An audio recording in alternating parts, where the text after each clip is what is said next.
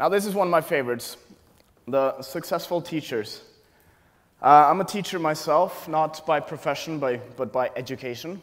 I do teach, of course, I instruct, I coach with my company. But this was done in a high school in the US. Robert Rosenthal from Harvard University did this.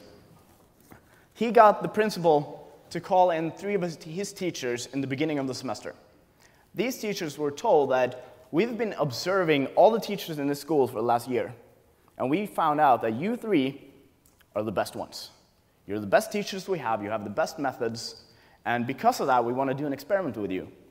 We've put together 3 classes of extra good, specially abled kids that are above average in intelligence and results. We want you to teach these classes, and when the national tests come at the end of the semester, we expect your classes to produce 30% better results than the national average.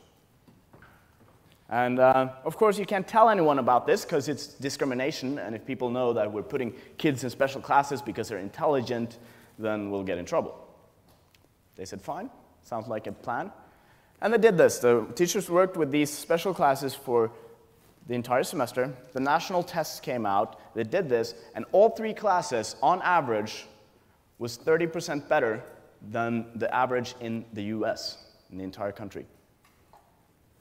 Teachers were called back into the principal's office. The scientist was there, and he said, well, we've kind of lied to you. We never observed any of the teachers. We just picked you 3 at random.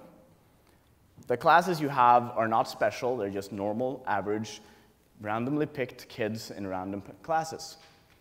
In fact, you had a completely common class, completely average class, you had completely average teachers, but still, within 6 months, you made these kids produce 30% better results than the rest of the country. Now, that says a little bit about the school system in the US, of course, but it says a lot about what you can achieve with the right attitude. These teachers came into these classes thinking that these kids are amazing, these kids are smart, I have to push them, I have to bring out the best in them, I have to work hard because I have expectations, like my principal has expectations of me. I have to work hard, I have to produce the results, and these kids are a perfect group to do it with. Imagine if everyone thought like that with their classes in the US, or in Norway for that matter.